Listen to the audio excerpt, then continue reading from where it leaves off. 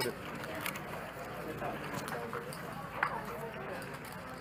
How'd she get me? Like everything that's going on today is normal. I'm gonna go to the restroom. First restroom break in 4 hours. Sheesh. It's all normal. Everything that's happening on this stream today is normal. Check.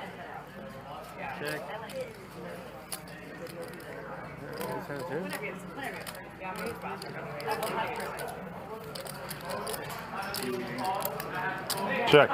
Check. Check. Keep hitting you with the chair. Check. Check. Check. Wow, look at all that aggression. Is not what I'm saying. I mean, not.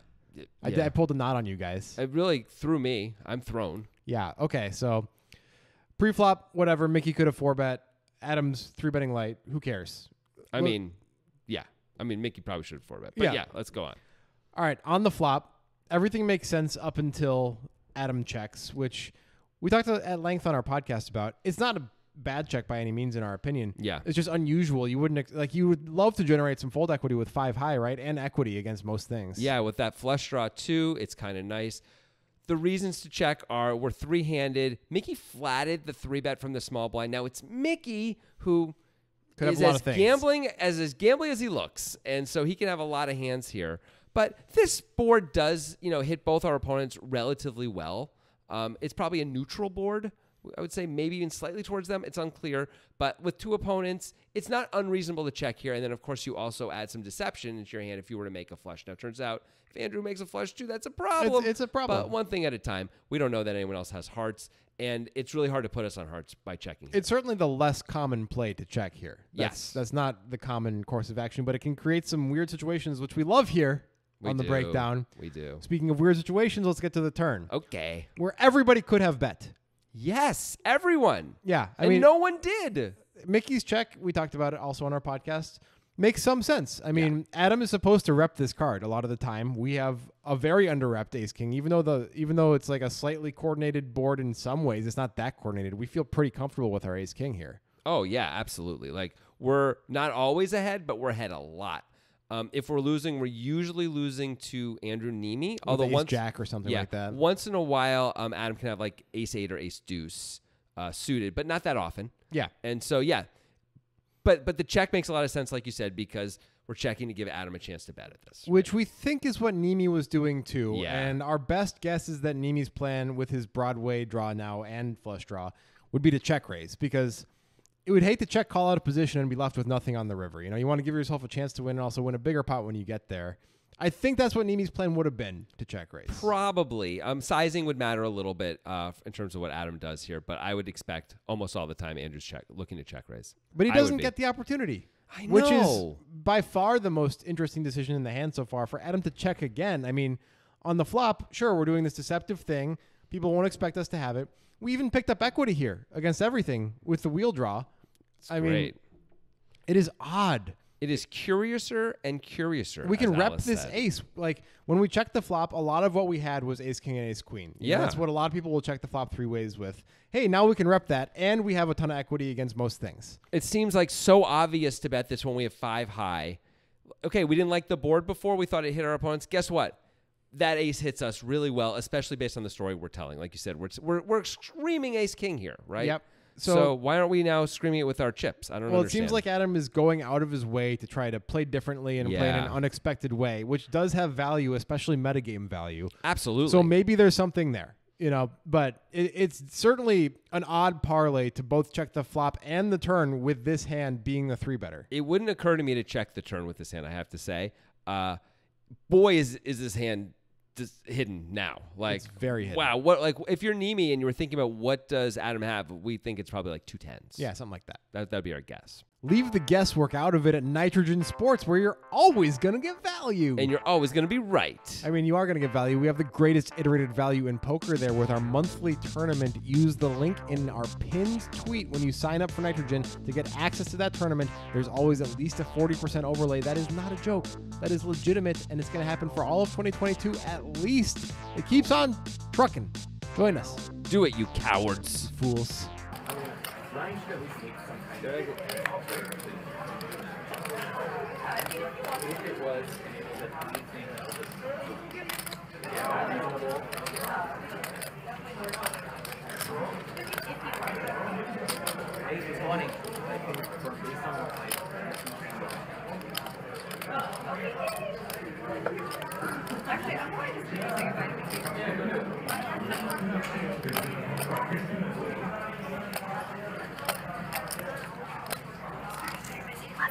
Love you too. Bye-bye. This is so awkward. Nice meeting you.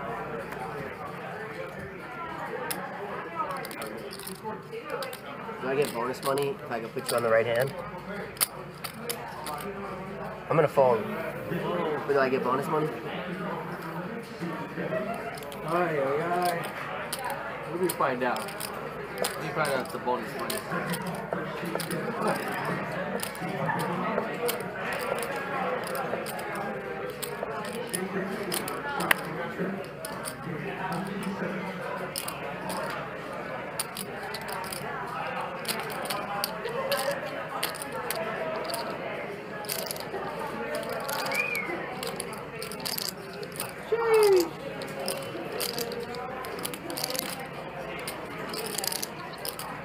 Every girl who only the ones that like came with me or anything like that.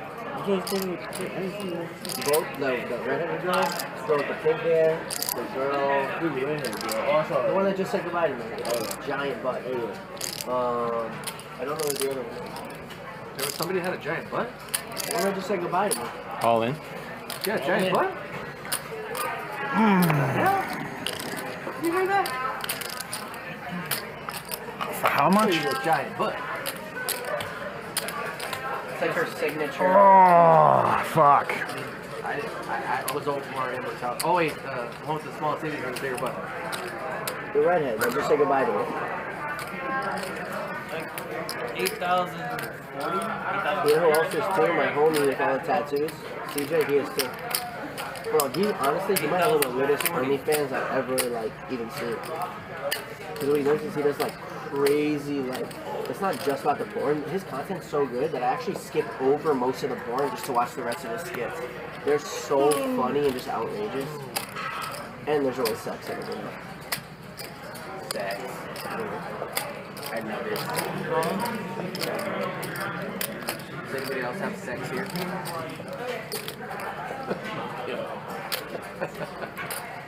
I played with people time before, right? Where? Right here once. No? Nah, I ain't never been here before.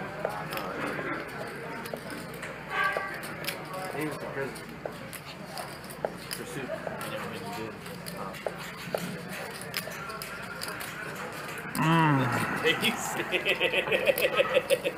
No, it's not. He's looking around. I don't know, man. Is Andrew gonna bluff me in this spot?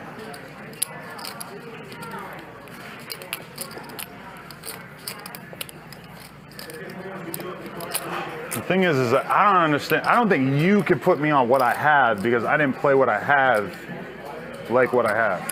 I'm going for the white. That's the only reason why I want to call. Not that I am, but.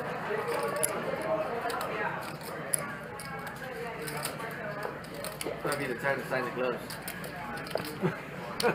Might be a while, right? All right, I call. Oh. 5-5 flush. Wow, wow, wow, wow. That is such a river, and everything exploded, and now Adam's at least a little bit sad inside. It's like a Fast and the Furious movie. There's a river and explosions. And, yeah, you know, it's not like a Justice League movie. Even though Aquaman is in it, nothing is ever water. Aquaman? Nothing is ever water adjacent for some reason. Where's the water? Anyway, let's move on. Sorry, the water is. Zack Snyder. Why? He does. He's afraid of the water. Yeah. Should Neeme be afraid of Adam when Adam raises? Like, I think this is the biggest question. Yeah. Maybe we can get to that in a second, though, because first we should talk about Adam raising it all. Seems pretty obvious. Now that we're so underrepped, even though it's the worst possible flush, we still have to do it. I mean, everyone's hand is so under-repped at this point, especially Adam's. Adam's the most Andrew, of course, is going to be betting so many hands. We feel like when he sizes this way, his minimum is ace-queen, which makes perfect sense. He can have aces up. He can have a set. He can have a straight a little bit of the time, not too often, but at least a tiny bit. He can have 4-5 suited. He could have other stuff. He could have other 2 pairs. You have to attack this with this hand. Our hand is just too strong to just call here. Because of the checks, because of the previous checks. Yeah, of course. If we had been betting before, if there had been action before and suddenly Andrew donks out now on the river, we can only call, I think. All right. Profitably. So should Andrew Neeme, instead of what he did, be like Zack Snyder in the water and be like, I'm afraid I just call, because that's what Zack Snyder says when he sees water. I'm afraid I will just call. Yeah. Ghostbusters or like 911 or something, right? So I call somebody because I'm afraid. Yeah. Typically, in spots when you're on the river and no limit hold'em, it's not a good idea to 3-bet the non-nut flush on an unpaired board. Rarely is it a good idea for value. Yeah. Yeah. Like usually you either have the nut flush blocker or you have the nut flush, right? Yeah. But this hand played out in a very strange way up until now. Is that enough to make it a better play to move in, even though it's hard to think of hands that can call us? I think it probably is enough. It's kind of close, but I think you probably have to raise for value here. It's possible we're not going to get all the credit that we should get for our hand because we could have bet the turn as Andrew, even though I understand why he checked. I think he checked, as we were saying, to check raise because we thought Adam was going to bet a lot on the turn himself with that ace coming.